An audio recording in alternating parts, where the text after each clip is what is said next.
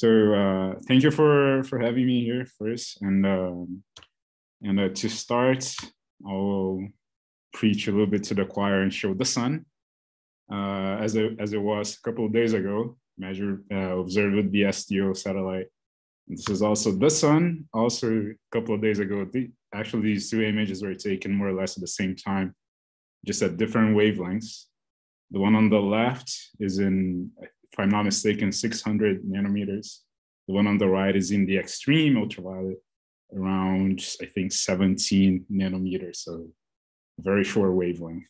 So as you can see, with the shorter wavelength you go, the more stuff you start seeing in the surface of the sun.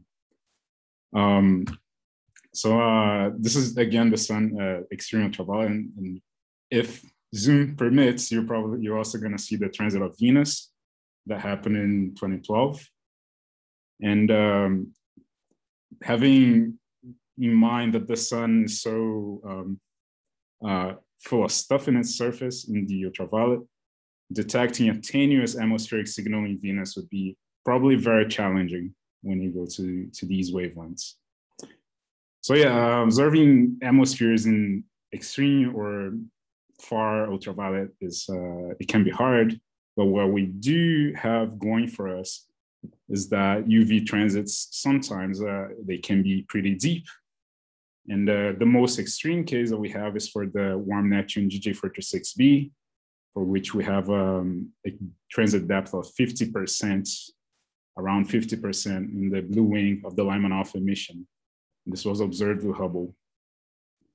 Now, the reason why the transit of this planet is so deep in Lyman alpha is because it's surrounded by a large cloud of hydrogen. It's the exosphere of the planet extends to very large scales, and it actually dwarfs the host star, which is seen right here if you can see my mouse. So if left alone, the exosphere GJ46 would be quickly swept away by radiation pressure and ionized by the irradiation from the host star. But it stays there, even then it stays in there. So there has to be something feeding the exosphere of the planet. The process that feeds the exosphere and it stays in there for a long time for us to observe is the process of atmospheric escape. And the reason why we are interested in doing these observations of atmospheric escape is because we think that escape is one of the most important avenues for atmospheric evolution in sub-Jovian planets. So observing ultraviolet wavelengths can inform us about the physics of the atmospheric evolution in exoplanets. The problem is that, as I showed in the beginning, it can be very challenging because of all the crap in the stellar surface when it goes to short wavelengths.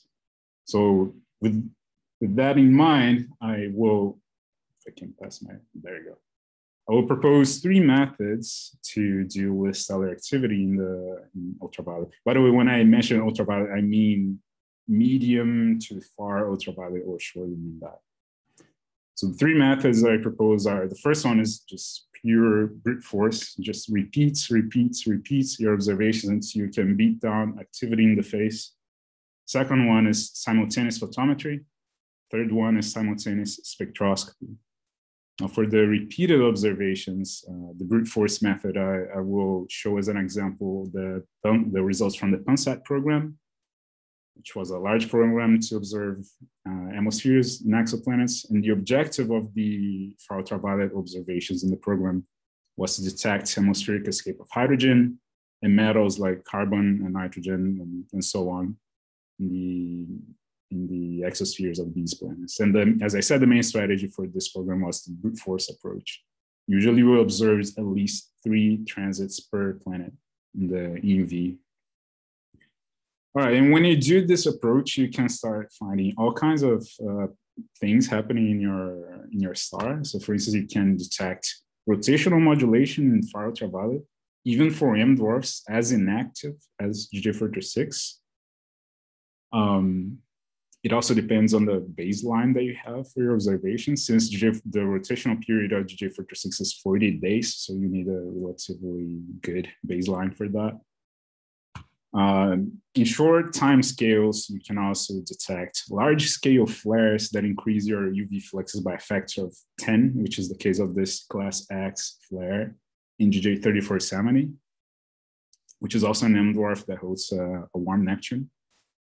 Now, you not only have these large scale flares, you can also have what I call micro flares.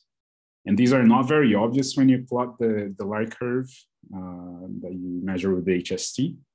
So what I did to identify the micro flares was to do a flux versus flux correlation plot. When you do that, you're gonna have most of your fluxes accumulating in the lower left parts of the plot. This is the quiescent state of the star, of the fluxes of the star. And whenever you have data points in the upper right part of the correlation plot, you have micro-flaring states. So this is how you identify them in these data sets. And finally, depending on the baseline that you have, you may even find a suggestion of magnetic cycles affecting the modulation of the UV emissions from your host star. So there are many advantages to doing the brute force approach. You can tease apart many different processes that modulate the stellar UV emissions, including episodic planetary signals and star-planet interactions, for instance. The problem is that it takes many HST visits and they're not very easy to come by. So if you want a cheaper, more pragmatic approach, I propose simultaneous observations. So one example that I can give is one program that we had last year to do a Lyman alpha transit of DS-TUC AB. It's a young, very young, 45 million years old, Neptune's highest planet. And our idea for this, the strategy for this program was to schedule our HST visit to coincide with a simultaneous test observations. This planet was being revisited with tests back in July last year. Now, the problem, and this is very unfortunate, is that TESS decided to do a downlink exactly when we had our HST visit scheduled. So unfortunately, we actually do not have strictly simultaneous photometry for our data set. But we can still use the TESS data set. For instance, I've been working with Brett Morris to do something that actually Ben showed before. We have this, we have the TESS photometry. We are trying to figure out what's the position and the size of the star spots in the surface of the DS-TUC-A. And then we will, what I plan on doing at least is to interpolate during our, to interpolate to the times where our HST transits happen, and then infer on how the star spots can affect our HST observation and how we can interpret that. 2 minutes. Okay, yeah, 2 minutes. So for simultaneous spectroscopy, what is the third approach. I don't have a practical example at hand for that one. I am aware that people have observed simultaneously with HST in ultraviolet and also with ground-based spectrographs before, but I couldn't find an example for exoplanet transit observation. So if anyone knows of one, just let me know. But what I have found out recently is that when you, let's take the sun as an example again, and we have this data set of solar R, H, and K index for the measured HARPS North. We also have the Lyman alpha radiance measured SDO with the EVE instrument. And when you plot these two for this particular time window, you will see that they actually match each other pretty well. In orange is the solar R, H, and K, and in blue is the solar Lyman alpha radiance. And they here on the right, you have the correlation between the two, which is actually, when I was taking a look at this data, correlation was actually stronger than I was expecting.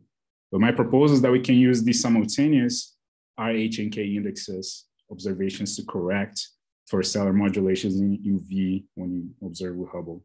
You can tease apart activity from planetary signals. All right, and with that, I will leave you with my three methods that I propose, and I will be open to any questions that you may have. Thank you. Excellent. Thank you so much. We actually don't have time for questions, so we're going to move straight on to the next speaker. But if you have questions, please put them in the Slido, and our speakers can answer them after their talks.